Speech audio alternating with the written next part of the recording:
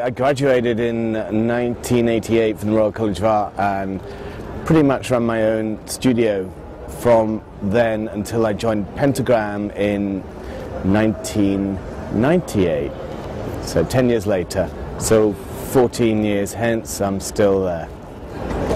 Well, as a graphic designer, my work is quite varied, really. It stems from everything from corporate identity, or what we now know as brand identity, to packaging, to publishing, wayfinding, environmental graphics, a little bit of on-screen. It's quite broad scope. Well, I haven't judged for a few years now. It's probably about 4 or 5 years since I last did D&AD, and I did a lot of judging for a while, like nearly every other year.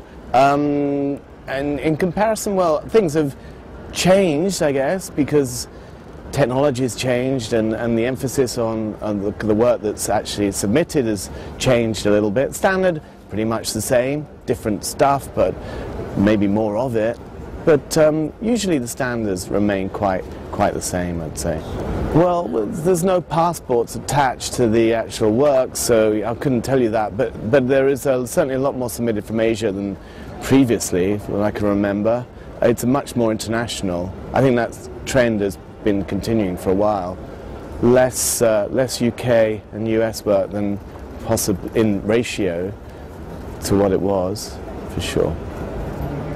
It's a good smattering of international work that's both European, American and Asian, I'd say.